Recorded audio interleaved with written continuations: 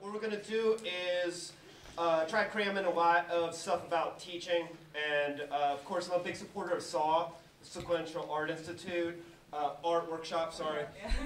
And Tom Hart was my mentor, and he got me started. I'm a teacher in New York. I'm Josh Baer, and Tom Hart has been completely instrumental through his generosity and his example as an artist and as a teacher, and sort of like his belief in comics to get me from being kind of like nowhere when I was like 15 years ago, when I wasn't even a student, to the point where I am now, where I teach comics semi-professionally.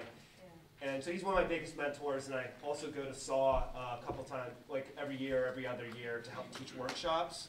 And I'm Josh Baer, and this is Sally. I'm Sally Cantirino. Tom Hart was also my mentor. He was my pre-college teacher at School of Visual Arts in New York. I've basically been making comics kind of under Tom's guidance since 2005. So I came down to SAW when he started it. On his invitation, and now I went through the full year program at SAW, and I teach the teen classes, like high school and middle school age classes. And our styles are different. I'd say Sally's tighter than me. Yeah, just different aesthetics.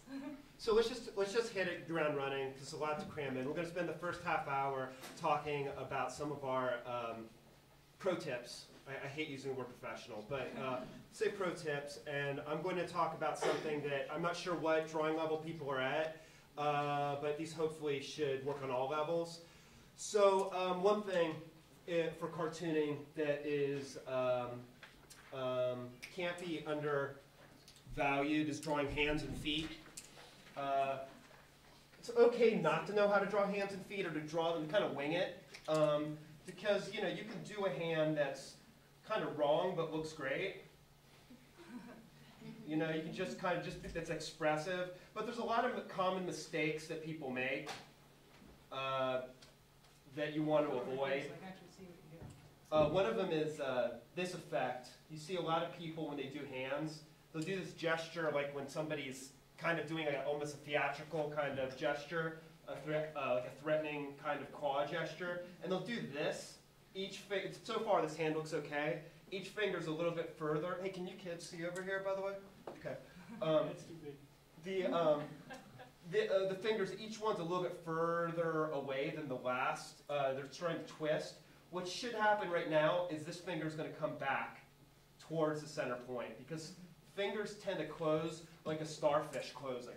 So when they close, they come, it's not just like you folding a piece of paper in half. They come towards the central point.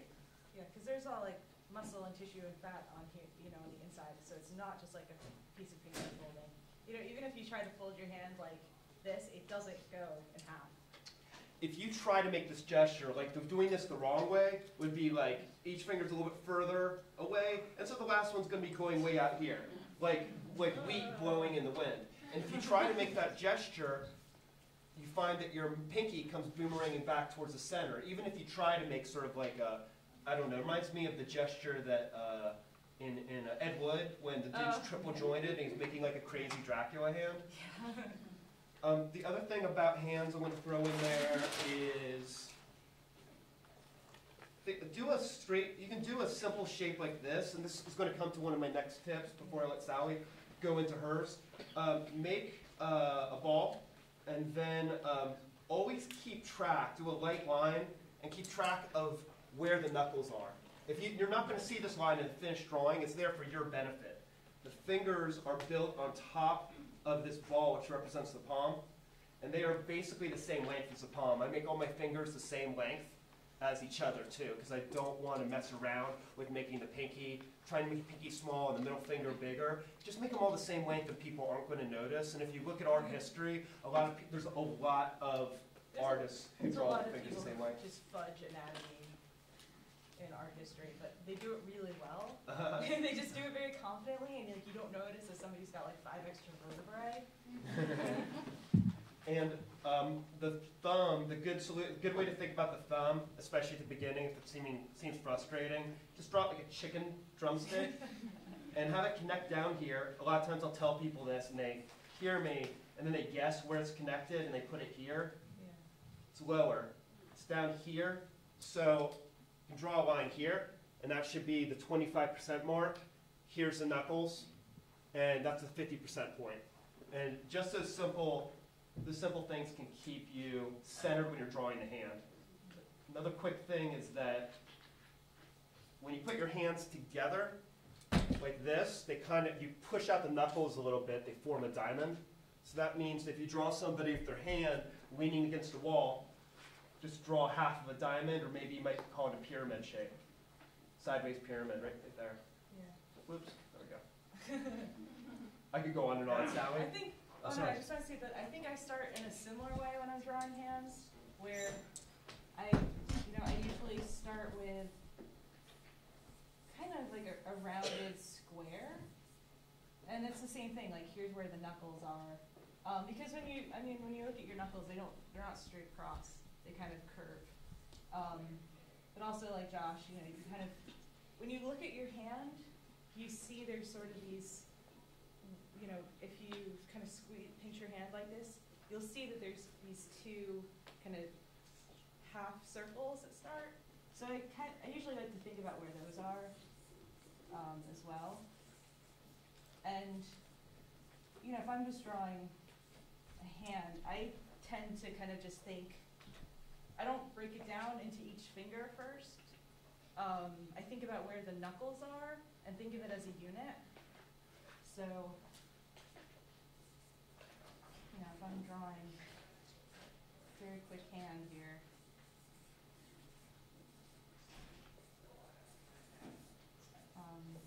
let's see. Also, your fingers tend to kind of move together in like it's even if you're like someone who plays piano or an instrument and you get really good at like moving your fingers independently, what you do with one tends to affect the other one, which kind of goes back to like. It's really hard to get your pinky to do this thing, like go, because your ring finger goes with it. It's just, but yeah, you kind of start to think, like, find these little tricks.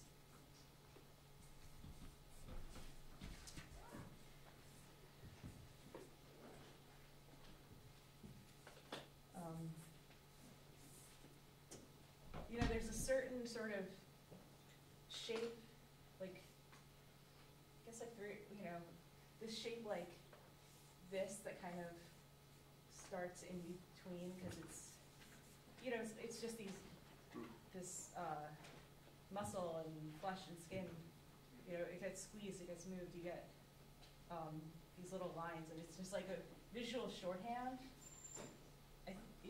The more that you draw, the more you'll start to figure out the way you draw things, like the shortcuts that you draw. Like, well, whenever I draw wrinkles, I tend to just kind of do this squiggle, and that's not how it may not always be how wrinkles actually look, but I've learned that it gets read as wrinkles, and so it works. Mm-hmm. Yeah, a lot of the folds on the edge of the hand are a lot like folds that you see in pants, clothing, and fabric. Because skin is elastic, and skin. And don't feel intimidated. Don't feel like I don't know. There's a lot of rules here, and I have to follow them all. Especially when I teach kids, I find that there's a lot of kind of rule-breaking things that they do that I learned from. Like I had one kid who I taught him how to do hands, and he kind of listened to me, but then he went off and just made these big, fat, kind of macaroni fingers, and I sort of loved it. It looked very Peter Max-like, and it's kind of liberating. It's like an Andre the Giant hand right there. It's kind of liberating, and there's something about just going, hey man, I can make sort of like this underside of a thought balloon, this kind of like curving W shape, look like a finger, and it's very liberating. So you can also do a system where you just keep on trading off, have the side of the finger or the three-quarter view of the finger be straight on the back and kind of bumpy and fat on the bottom. But I find that no matter what you're doing, it's very helpful if you these are kind of the same length all the way through, which works well. You never want to have them get smaller towards the bottom, unless you want to do that and go really big with it. like really go and has this crazy throbbing carrot finger. I guess that could work if it's that bold. Yeah.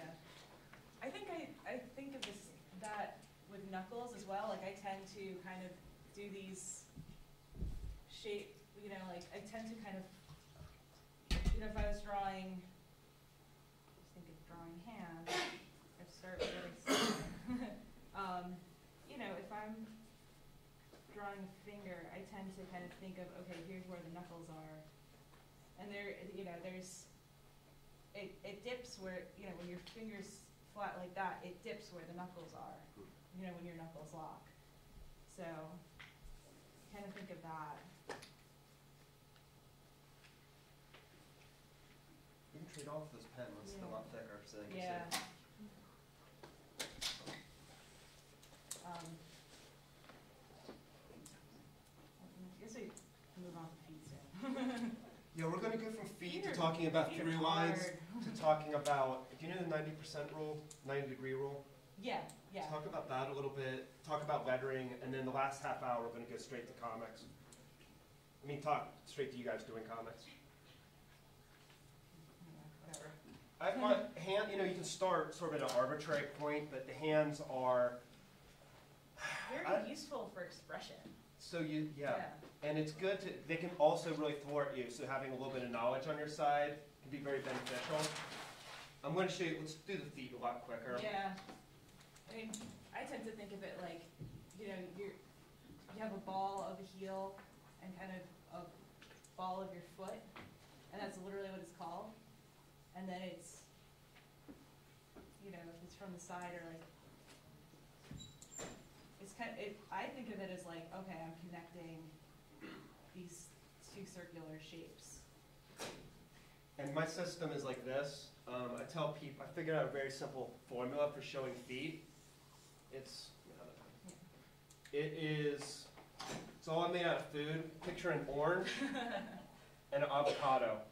And then take Or a pear. or a pear.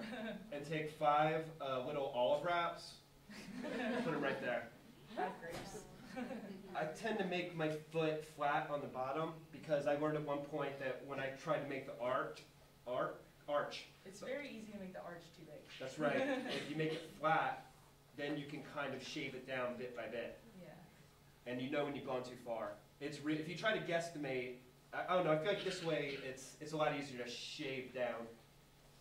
Also, as the foot lifts, I used to do this, and it would start to look weird, and I realized eventually it was because I wasn't, this is a very much like a wedge shape, it's going up at a slant.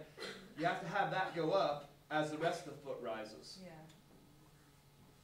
I mean, if anyone has done dance or anything where you have to do stretching, like you flex and point, just next time you do it, just kind of look at what your foot does when you point. It doesn't, if you're pointing, it basically starts to go parallel to like, I can't show you because I'm almost down here. I know. It's just kind of easier for me to like think of things with my body because I use myself as reference a lot. Mm-hmm. But you start to kind of get, and it's not always directly a straight line, but you get this straight line happening when when the foot lifts. Let's talk a little bit about storytelling. Clearly, this is everything you need to know about drawing the body. Yeah. That's it. You're done. And okay. I have other stuff to talk about with drawing the body, but we can get to that at another point. Yep. Let's just cram it as much as we Yeah. can until 3:30. Yeah. And okay, does anybody know the 90-degree rule in film? I love answering this and getting Isn't it when you change perspectives, you're not supposed to hop sides? Yeah, it's about avoiding confusing your audience. The idea is basically like you think very much like the venue that you're looking at us in now. Imagine looking at the comic as if it's a dollhouse or a stage with the wall cut away. Diorama. And what you want to do is imagine, like you have your scene here, I'm going to look at it from above, and you can do sort of a horseshoe shape from here to here. These are where your actors are from above. From here to here, you can basically show action before you'll get confused. What I mean, if you think about a lot of old TV shows, like All in the Family or Family Ties or Seinfeld, Different Strokes, they all have that staircase in the back of the set, and you never saw, they never all of a sudden set up this camera on the staircase and showed the action. You never saw the wall where that camera was. It's always like, the staircase is always in the back, and All in the Family, the front door is always on the right. And if people are entering the stage, it can be really confusing if they start going all the way around and showing the room from different scenes.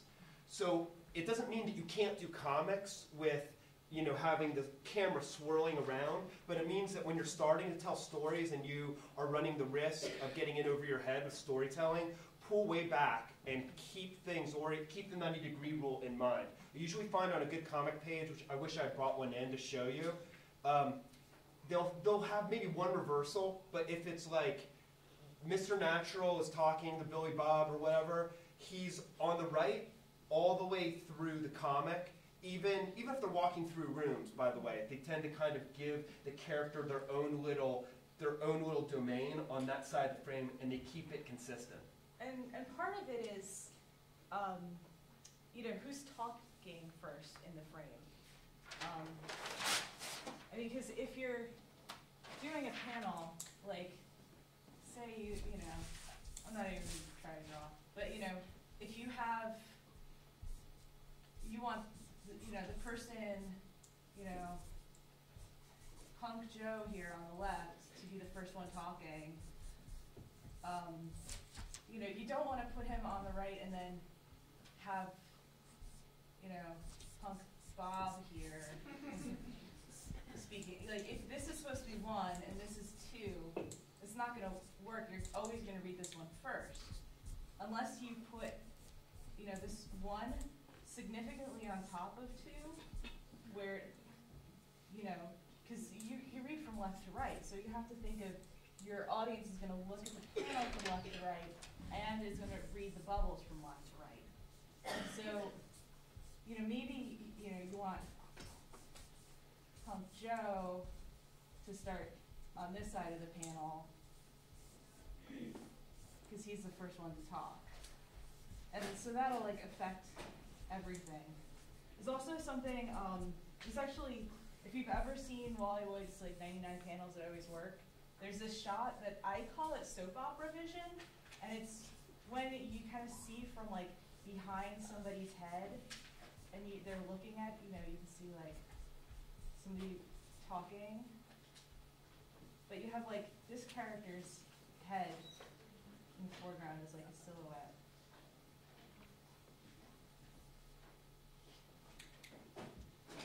So you know, and I mean, if you're doing that within the context of the 90-degree rule,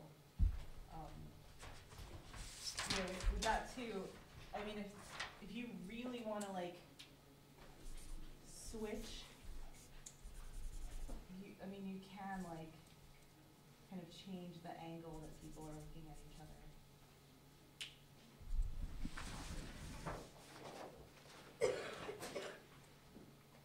So one way that it was illustrated to me when I was taking a storyboarding class was, think about this. If there's a car coming from the left in a film or a comic, and you switch and show it from the other side, I mean, aren't you going to think that they probably turned around and went back the way they were coming?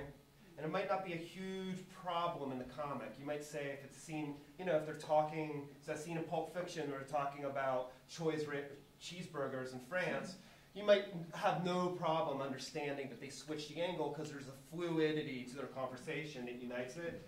But it still illustrates how something to watch for. And the key is that if you're going to do that shot, you want to take the viewer by the hand more. So this shot, car's coming to the left, coming towards us, and then going the other way, shows the same action in a way where you're with the car every step of the way. Yeah, I mean, because you know, you can assume that your viewer is going to, you know, that your reader is going to have closure between panels, but sometimes you just got to help, because sometimes it's a really big jump, and you don't want to confuse your reader. but you want to give them the benefit of the doubt.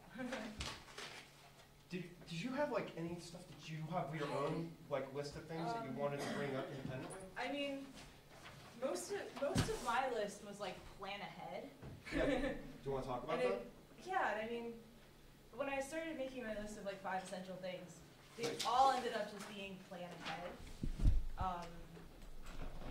It first started in general with your story, like before you even start your, penciling your pages, have a thumbnail, like have your thumbnails, have something written down, know where you're going. And also this is, like this may seem kind of crazy to think of this when you first start, but think of how it's going to be printed and think about doing things in proportion to what you're printing. Like, if, I don't have any letter paper here, but a way to figure that out, hey, there's the paper. If you're saying like, okay, I want my mini comic when I finish it to be half letter, what's the kind of, there's like proportion wheels and ways to figure it out that use math, but but nobody knows how to do math here. The easiest thing to do is take a ruler and line it up with these 2 corners, and then continue the line, and wherever this point is, that becomes your edge. So that'll save you a lot of like heartbreak when you go to print it and you have giant margins at the top or bottom or giant margins at the sides. Because if you're printing small, you monopolize your space. So that's just one way of thinking ahead. It's okay if when you start your story you find that something changes. But you do want to go in with a plan.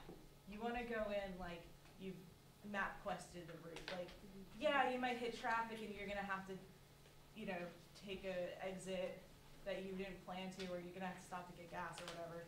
But you have an idea of where you're going to go and where you're going to end. Also on that note, start small. Don't jump right into doing a 300-page manga epic. Like start with 4 pages, then go to 8 pages, then go to 16. And yeah, one of my students, he had, he was working on a big, ambitious project, and one of his friends said to him, at this stage, you should be trying to do little vignettes, you should be doing little New Yorker-style cartoons, you should be trying to do a gag, you should be trying to do a short story, and then you're going to figure out what you want to do by trying all these things. It happens, it's like everybody has that first writers have that first novel, and it just ends up, a lot of times that first novel, it gestates, and they have this ambitious novel they want to do, and it just ends up falling apart because they don't know enough to reach that level. Yeah, and especially if you're planning on doing a comic where you're building this big world, especially if you're doing sci-fi or fantasy, maybe you want to just grab 2 or 3 characters from your story and just start where some action is happening. Jump right to the action. Don't worry about, doing 100 pages of exposition of these are the secret police, and this is how this character ended up on the run, and this is their girlfriend. Like, just jump into your main character running from the secret police with his girlfriend, and then use him running from the cops as your way to explore the world that he lives in. Chuck Foreman's book, Snake Oil, like 8. It's like, if anybody read that, it's like got C-3PO, like a fictional version of C-3PO. And his comic is so inspiring because he follows like 30 years of this guy's life, and it's a 35-page comic or whatever, and every year gets like one moment that sums up like that year. And you end up getting the big broad strokes of the life through these tiny details. That story's really inspiring. So on one of the pages is just, first you see him meet a girl, and then you jump ahead, and you can tell they're both a little bit older, and they have a kid running around. There's just a moment of the kid crawling on the dad, where he's about to blow his top, and the mom's watching him through the window, and that's it. It's 6 panels of her watching carefully to see what this guy's going to do. And he could jump back, and then he could jump back to when C-3PO's. It's all about like the life of a D-list celebrity. I love that comic. Yeah. Let's talk. Does anybody know what time it is? It's 4. Oh yeah, right. So we talk about one more thing that we're going to talk about this exercise. Overhead shot. A lot of people, of course, struggle with perspective, and I hope you guys can all see this from where you're sitting. One thing you could think about is the overhead shot. Of course, this scene here of these characters walking. Actually, let's take a basketball game. If you have a basketball game, and you have the camera down here, like most basketball games and football games, the camera's way up high, like a 7-Eleven security video. So it looks kind of like this. You have 4 people, and they're all the same size. They're all the same size because you're high up enough that it's a great equalizer. You'll see the crowd, you'll see the coaches are all the same size. You drop the camera down here to where the action is. You know, they're like going, I'm free. Pass your basketball over here. Let me play it. Throw your support in my direction. Yeah. Pass it down the field. And you'll have, look, there's somebody right here, like right where the camera is. This is what you see in a lot of Jack Kirby comics. Things get really big really quickly. This guy's like competing with this guy, and his ears here, they will be huge. This is kind of normal. If you ever are having coffee with somebody and you take a look, so you're separated by a lunch counter, a diner table. You're here, so this is roughly almost like being in your head. You look at your coffee cup compared to the person who's sitting across from you. It is going to be like, it's going to be as big as almost, this is definitely Really far apart. So as things get closer, they get distorted and bigger. It's a lot of stuff to worry about. Though I do find that it helps to go bigger when something's in the foreground. Just really overkill it, and it'll usually work out. And even just silhouette. Do it in silhouette. Just do it in like this black shape. And usually, if it's the back of somebody's head, you're going to read it as like, oh, that's something you said. But another good key is to just, if you feel like I can't handle that without looking confident, go way up above them. So let's say, think of an upside down Y or a right side up Y. And in this case, I get a scene where it's a room, have the line of the Y disappear behind the character here. His buddy comes here. And the angle of the feet is actually also going to help the image a lot. So this is pretty exaggerated. Now if there's a tile floor, I don't even have to worry about the lines going towards the vanishing point. And this is something Chris Ware does all the time.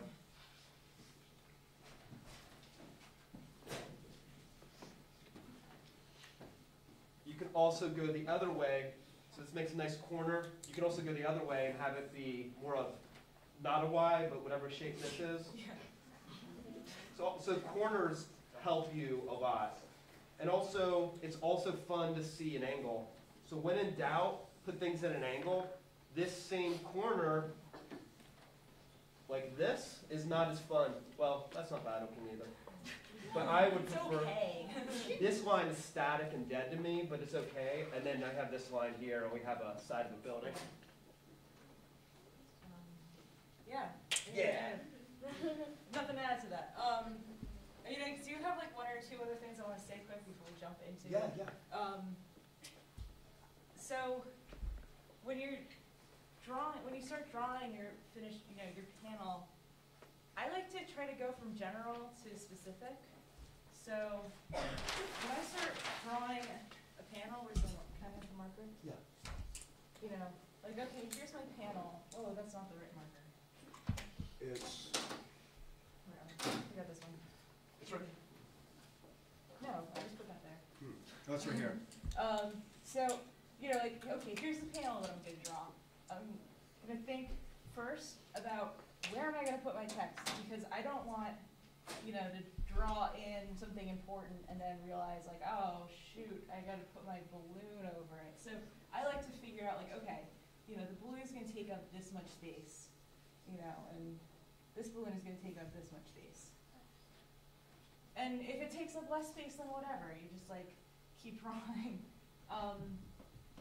So I like to figure out where the horizon is, like what's the space that they're in. Like, let's just pretend that we'll go to like, you know, sitting at the diner table. Like, so I know that this guy is gonna be talking in the foreground. You know, so I like to say, okay, you know, and you just start rough.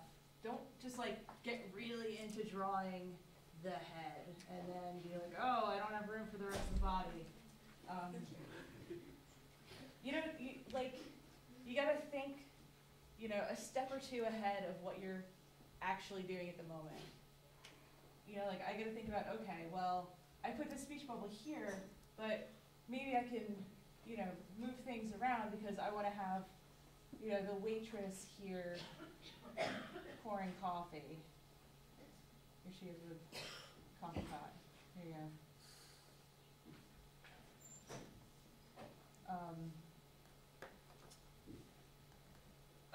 Oh, one more thing with drawing figures, which is also another thing with starting general to specific, is figure out just really loosely what they're doing. Like, just draw this guy running, you know, running away. So I'm gonna think of, okay, his head is up here, right? Like, but I'm not gonna start drawing every detail of the head. I'm gonna figure out where the spine is going, you know, because that'll start giving you an idea of what the rest of their body is doing. Is their spine curved like this? You know, are they stretching? Are they cheering because they just won the sport thing? You know, figuring out what the spine is doing, and then just you know, just this line of the shoulders and the hips. You know, where are they standing like, you know, just centered weight at totally at attention, or are they standing more like relaxed, like where one shoulder is up more because they're gesturing and they're leaning their weight on the other side of their body. So just doing these quick lines, and you know, you're not going to see them at the end, they're just light. It just helps to the idea of what what the whole body is doing before you start going in and specifically drawing, like, you know, where is their hair and what are they wearing and what is their hand doing.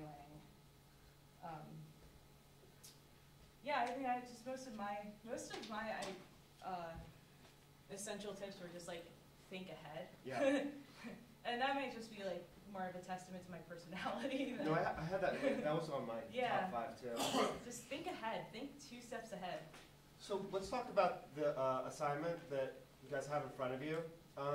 So let me try to explain it as clearly as possible. I came up with this exercise when I taught at SAW last year, and basically the idea is political cartoon as personal. So or just non-political. So what I'm going to do is we're going to write down a bunch of non-political sayings here. And I want you to look at them and then look at the cartoons in front of you. And by the way, do you know how to show these in preview? Yeah. You only play like 30 of them. So look at these cartoons. I hope you can read these. And think about, it's like exercising conceptual thinking. Basically steal from the cartoons, like take the picture of let's see, it's on the list. Oh, this is great. And this one, the Saul Steinberg drawing, if you were going to use that and maybe one other thing to show a watch pot never boils, the one the guy's looking at the newspaper, It's not that challenging, but that could be a really easy one. All good things come to those who wait. Time heals all wounds. So what I want you to do is, basically, I really like to borrow from other people's cartoons, people who draw better than I do. So I picked out all of these different cartoons are some of the greatest political one-frame cartoons ever made. And you don't have to worry about, a lot of times with political cartoons, when you look at the old cartoons, the message that they intended you to get is lost forever. But well, not forever, but it's not easily accessible. But what you get is the sense of power and drama. So a lot of the old political cartoons would use, usually there'd be society would be threatened by some out-of-control machine or some out-of-control animal. So you have the contrast between the civilization and the uncivilized, or bullying or a threat or tyranny, and you get a sense of opposites. So what I want you to do is to look at these cartoons and to think about some of the things we said about basic drawing and think about illustrating some of these ideas. For example, a watch pot never boils. If you're going to do that in a political cartoon style, think about what is it that keeps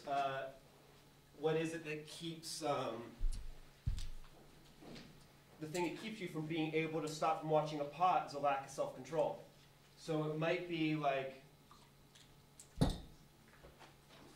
take that picture of FDR. If I remember right, he's got a huge chin. And then it's like, maybe you have a hand coming down. And you make that irresistible force. Then you draw a pot. So you steal the head, you steal the eyes watching, you have the pot. You know, you can be funny with it if you want. Like, you could even write pot on it, or write thing, economy on pot. thing you can't stop looking at. And then it's kind of, so, you know, I have... Netflix. Write Netflix on Oh, that'd be hilarious. Yeah. What's another one? You know, a penny saved is a penny earned. No, wait. Penny saved is a penny earned. Yeah, a penny saved is a penny earned. And again, think about the thing that might stop you from saving a penny. So that would be... College. What's that? College? Being at SPX right now. See, and there's like a lot of greedy figures here. So you have this big... greedy figure here. So you could also do a twist on it. This one has this big capitalist sitting on a pound of money. And this gives you a chance to say, how do these people draw these things? I want to draw it in my own way. A lot of these people did a simple single line. Some of them, other ones, used a lot of rendering. If you look at those of you who saw the one that has the Perfect Soldier by Gross, such a great drawing to copy elements of. And it has really nice symmetrical room that look, and it's kind of an overhead shot. I mean, the people are getting smaller in the background, but not that much smaller. Do you guys know which one I mean? Did everybody get one of those? And it's a very clean line. There's not a lot of shading. It's this one. You know what? In fact, you could combine that. You could say, take this capitalist, and then make he has this amazing skeleton guy. You could put the skeleton guy from the gross drawing in the capitalist hand, excuse me. And then if you wrote a penny saved is a penny earned, and there's all these like tombstones, starts to become a commentary about war, where the only person who's earning a penny is this huge, disgusting capitalist. I mean, this could be a monitor of bodies. All you have to do is use the reference from the one cartoon. So basically what I'm saying is jam together 2 or 3 images, use one of these lines, or your own kind of wise saying, and make a new cartoon out of it. Then you're making a cartoon, you have the slogan at the bottom, and you have the dynamic imagery above it. So in that sense, it's like a political cartoon, but it's not a political message. Though that would ended up getting political. Yeah. I mean, it's there's a way to do it not political. Like, I think I just took a drawing. It was, it was sort of like this one here. That one that we just passed, sorry. Yeah. That was one of them. This was actually an 11-year-old.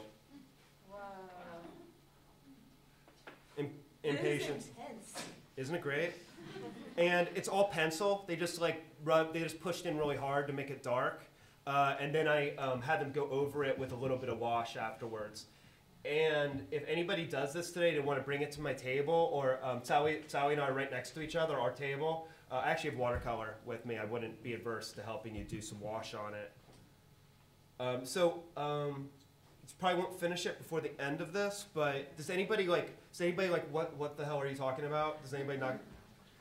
So so I'll just say it again, right? Or did you have a specific question? Did you have? I mean, you had a question about the whole concept. What you're asking for to do. Take 2 images from any of the comics that we gave you, cram them together, and then combine them with one of these sayings and see if it jars anything loose. So it's like, basically you're going to illustrate one of these sayings: a penny saved is a penny earned, or all good things come to those who wait. I don't know if I have time heals all wounds. And then just look at those images I sent you and say, how could I use these, combine them with some of my own original drawing, and illustrate one of those ideas.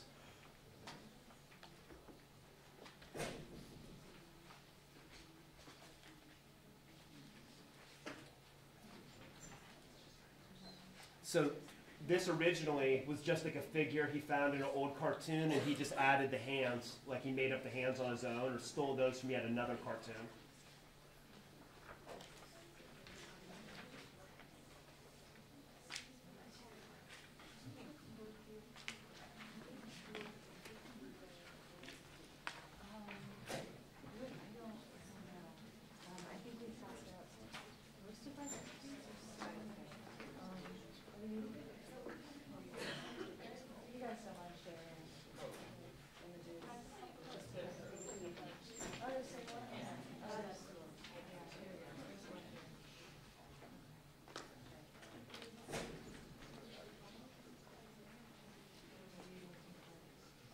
I'm just going through to see if there's yet another example of one of those.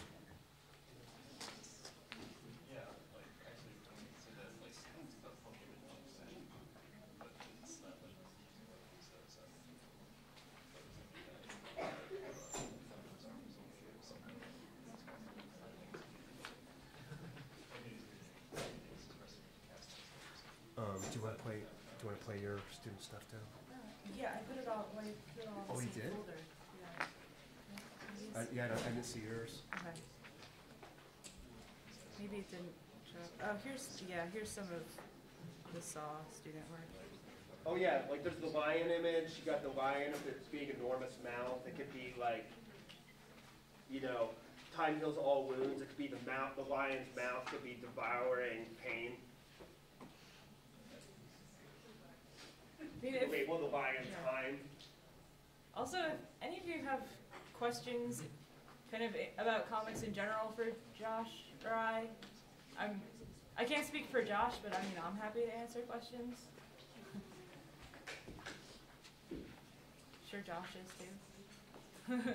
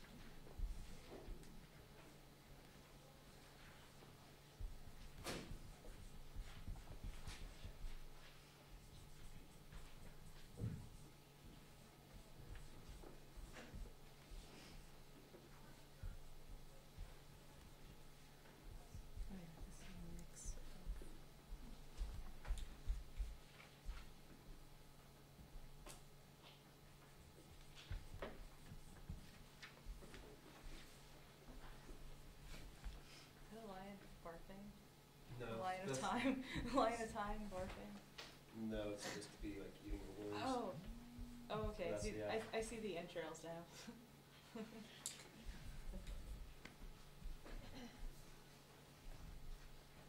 Yeah, it's a question how to make it look like she's pulling it out of her. I need the cartoons too. There you go.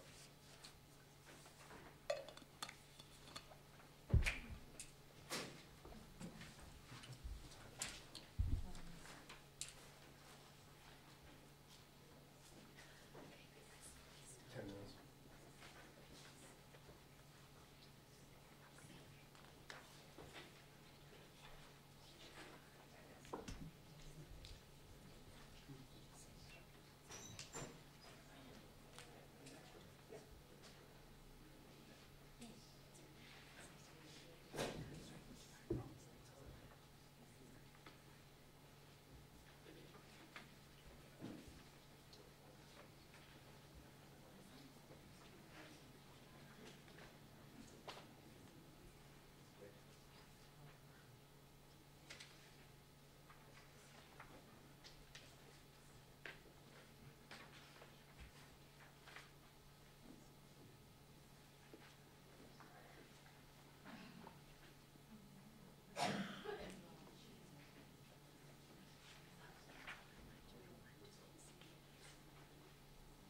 Yeah, it's just Tracy.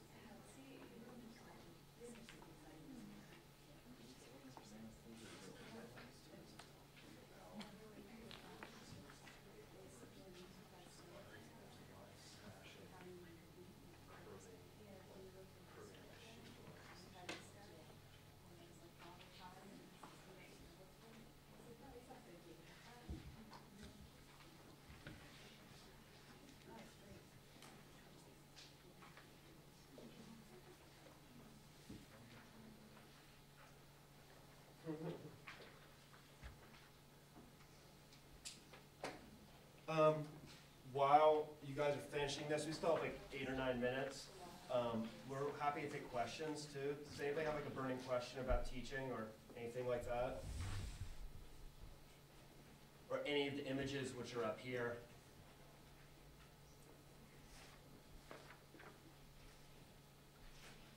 No one has any questions? I have a question. Oh, yeah. Okay, two people. What are some of the biggest struggles trying to teach comics, since it's kind of like a medium with a language that kind of always changing, it's always evolving? So what are some of the struggles that you have when it comes to teaching comic language to other people? I mean, doesn't it just kind of change superficially? And then that way, you know, you definitely want to look at new stuff that's coming out and get your arms around that. I think maybe my biggest challenge, my two biggest challenges are one, getting people to understand how much of a commitment it is. I think like I bought a risograph last year and I thought it would turn me into a technician because I had to. And instead I just $800-900 and got rid of it, and it broke down, I couldn't fix it, and I threw it out. So sometimes people do that when I'm teaching. They think, oh, I'm gonna get to this class and it's gonna force me to cartoon. Yeah. And then then I'm gonna do a 200-page epic. and it doesn't work. Yeah. And it doesn't always work out. And the other thing is, usually people meet me halfway, and I definitely am always, I try to be really flexible. I try to listen to my students. I try to, I just try to figure out like what they need. Luckily, a lot of the weaknesses that they have are always the same. Like the proportion issues are the same. The sense of not closing off the figures the same. Like this student was really good at closing off all the lines. There's no place where she didn't wink the shoulder. Even though it's not a realistic page, there's no place where she didn't wink the shoulder. Like that one, that's a kid's drawing. And you can see that, whoops, she's such a sweetheart. That first panel, whoops. Stop. I did, and that's what made it go. So right there in the second frame, it doesn't, that arm doesn't quite meet that guy's cape, and it's hard to tell how the body works. Oh, okay, yeah.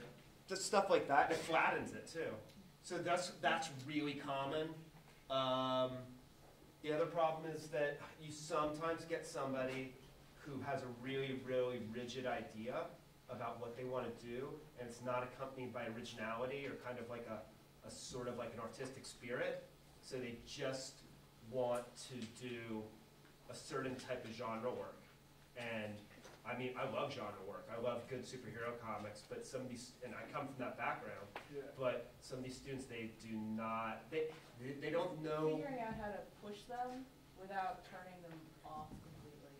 It's finding that balance. Yeah. Which is super hard.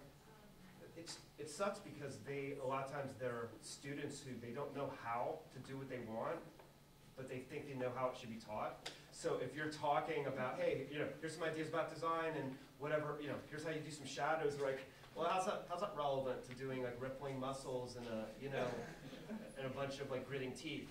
And I'm like, well, it's just relax a little bit and do it. And those are some of the most negative interactions I've had in class, and all the rest, almost uniformly, have been great. I think my struggle a lot with teaching is a lot of kids, especially the teenagers, will get really overwhelmed about coming up with a new idea on the spot. Especially in a group setting, because they'll be like, oh, it's not as good as like, Joey sitting next to me. It's not, oh, he's got such a good idea and my idea is stupid. So doing exercises, like this exercise where you kind of have a couple of the elements already to start from, it sort of breaks down that, how intimidating it is. And sometimes you just have to work your way up. But yeah, if it's like the first day of class and some teenagers will come in and be like, I know exactly what I want to do, I know what I'm doing, I've been, I draw at home all the time, whatever. And then some kids, like, they don't even have an art class at school. So they don't even know where to start. So having something, like Josh's, like the suspect device format, where you give them the first and last panel, sometimes that's enough to kind of force them, to make them feel less intimidated by the idea of coming up with something. I think you had a question. You did. You basically just answered. We add one more thing to that. It's also, if you are interested in being a teacher, it's also really useful to tell your students, let this be a non-judgment zone. Non-judgment zone of your own worth. Do you have, like, my question was going to be what you basically just said, but, like, when you work with kids of a certain age group, usually around, like, 12 or 13, there's, like, this self-awareness that hits in all of a sudden. They're, like, hiding their page, and they don't want to draw because they're subconscious now. And do you guys have any, like, specific exercises or even things that you say to, like, try to shake them out of that a little bit? If I see somebody is, like, really, really uncomfortable or struggling with a group activity or especially a group critique, I'll kind of accommodate and talk one-on-one to them. Usually after, because we do a 2-week summer program where it's just 2 weeks every day. And usually by the second or third day, people start to calm down, they start to kind of realize that everybody is in a completely different skill zone. Especially because it's all, for the teen class, we'll have like a 12-year-old and an 18-year-old, and they'll be at completely different places.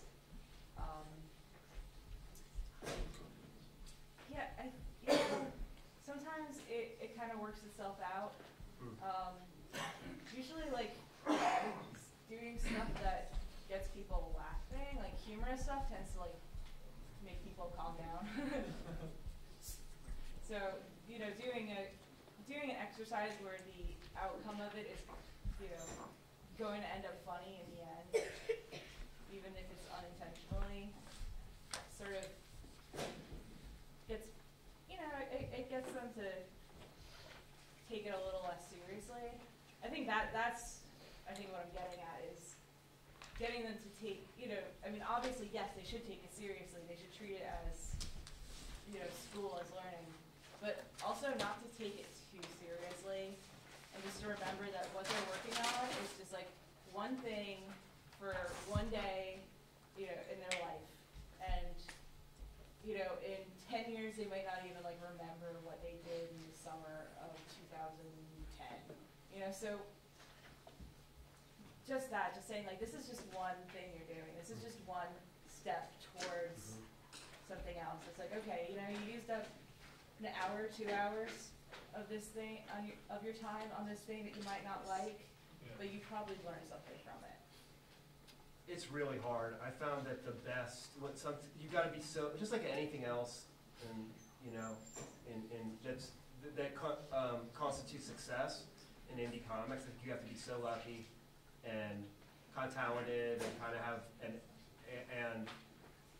and have a lot of generosity. I found lately the best thing is having 2 teachers, because kids will exhaust you, and having the other teacher. I mean, especially teenage boys. being a woman teaching teenage boys, it's just like they learn fast how to like undermine you. So sometimes it's good to have like, you know, somebody who's a muscle. Yeah. Not always a male who's the muscle. I had this TA this summer named Raina, and she was I don't know, she came from different parents than I did. Not that my parents were permissive, but she was really not. She had real standards. I'm like, a lot of times I'm just like, oh, this is what kids are doing now, right? And she's like, no, you got to nip stuff in the bud. And it's just like they're going to think, you know, you have to think on your feet. Like if some of the kids said a smart ass thing to her, she would come right back at them and be like, well, you're fired from this class, or as a joke, you know, and, you know, you just got an F. And see, like I can't do that banter, but I know people who can. She's so bantery. She's so bantery, yeah. What time is it? Are we going to run into the next thing? So I love teaching this. If anybody wants to come to our table and show what they did and like make us laugh, I would love that. This is mine. I used FDR. It's a person who uses Wingfield. Originally I was doing it, and Sally said this looks like the lion is throwing up on somebody. So it works better. It could be like, you know, sideways. Healing vomit. Yeah.